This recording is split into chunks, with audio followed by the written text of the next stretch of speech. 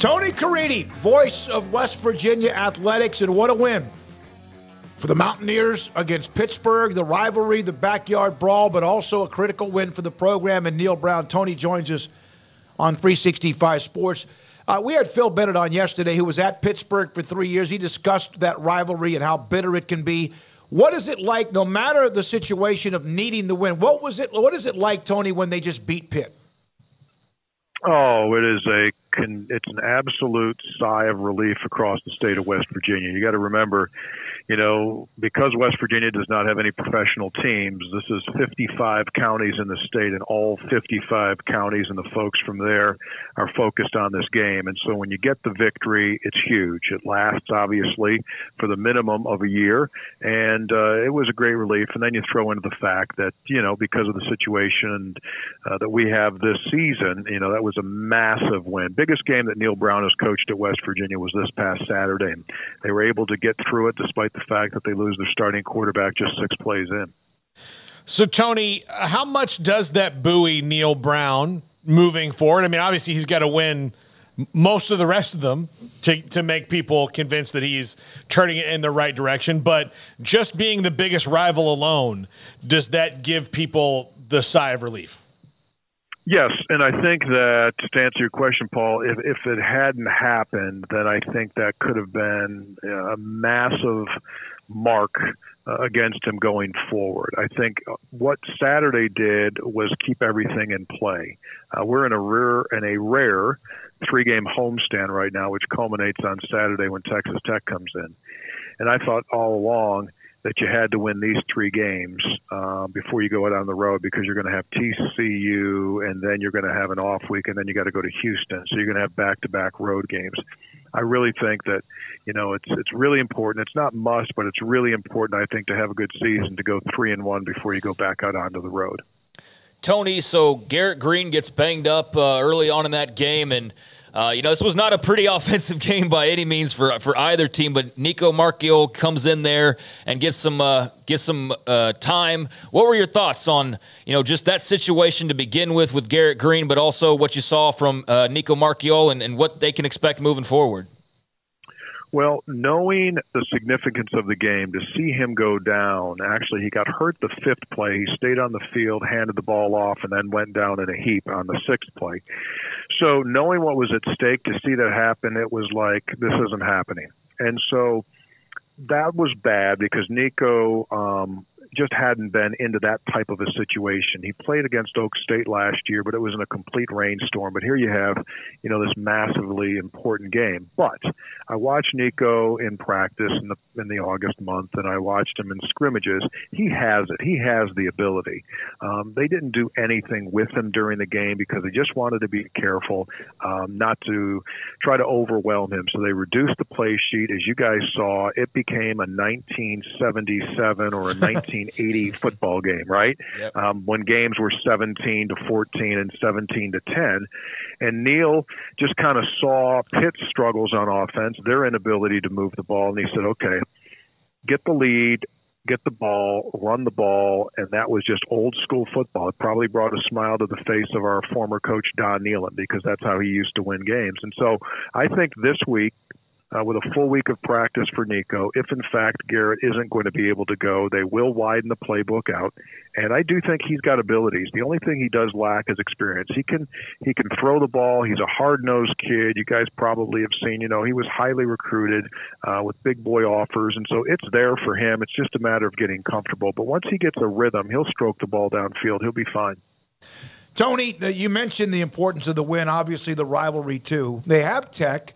Do they know exactly what they're going to get from Tech? Do you know? They played well against Oregon, but they had the disappointing ending against Wyoming. Yeah. And then last week against Tarleton, they're going to blow them out. They're going to throw the ball all over the place, right? Yeah, so this has been a really weird series. So this is West Virginia's 12th year in the league. And West Virginia lost the first 2 to the Red Raiders when they got into the league. And then they won 5 in a row. And then they've lost 4 in a row.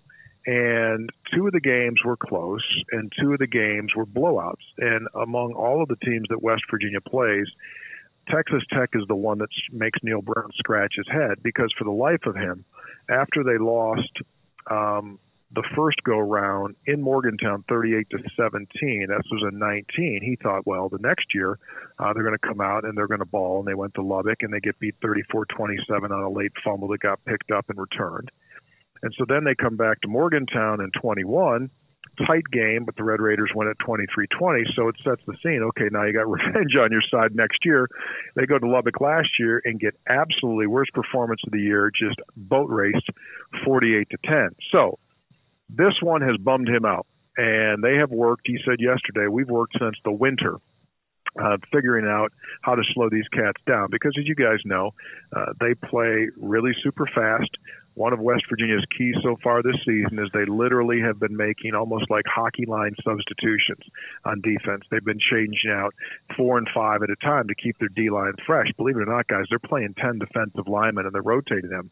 But you also know that if an offense doesn't make a substitution, the defense can't.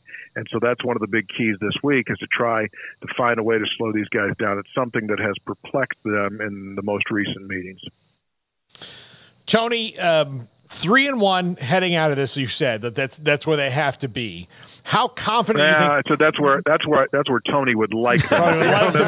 If they have to be, that's where Tony would like them to be. So they're 3-1 heading out of this, and then you look at what's happened down the line to some of the teams. You know, Houston's struggling mightily with their roster. Oklahoma State doesn't know who their quarterback's going to be. Do you think the outlook has changed for a lot of fans, even if they are, say, 2-2 heading out down the line of the Big 12? Yes, Paul, I do. I this kind of surprises me what we've seen so far from some of these results. I mean, the Oklahoma State game, and they have to come here in October, makes you scratch your head, among some others. So, yeah, I do think that it sets up nicely for what West Virginia needs to do to take another step, for Neal to be retained. I think it does, to be quite honest with you. But, again, I would like to be 3-1. Going back out there, but I think there are opportunities here. And, you just don't know other injuries. You see it every week. Unfortunately, it's not a matter of if a team is going to suffer through injuries. It's a matter of just when and who it's going to be. So you keep your fingers crossed that you can stay as healthy as possible. But, yeah, I think there are wins on this schedule. As Neal said at Media Day, guys, and you were there and we talked that day, one of the first things he said was, we're not going to finish 14th. We were picked 14th, and I think that can be a realistic thing. Yeah, he was pretty emphatic and kind of in an angry mood about a few things, I think, because he felt like they were so disrespected. If you look at the conference, Paul kind of brought this up. Iowa State lost their quarterback before the year began, although the other guy was also in a battle with him. Kansas State, it looks like Will Howard, who was very much almost like limping badly in the loss at Missouri. Baylor lost Shapen for another week or two. You mentioned West Virginia's injury, and then Oklahoma State, I don't know if they know who their quarterback is.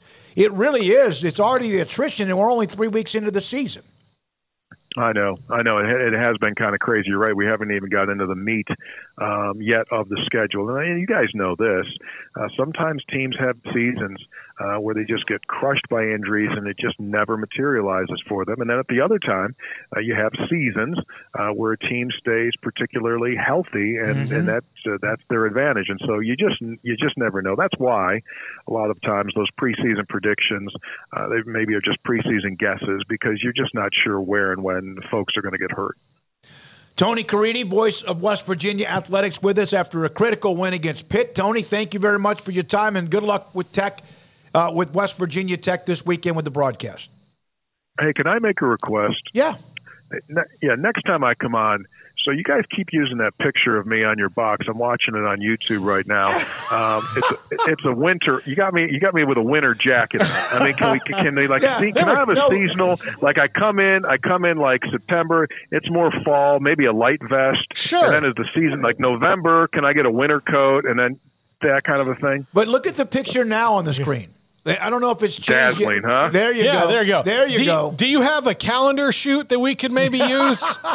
Sure. Yeah, I can get you. I tell you what. The nice thing about that suit that I'm wearing there is I had to return that by 11 the next day, and I was able to get that back. I don't want to hang up on this without congratulating you on the Hall of Fame.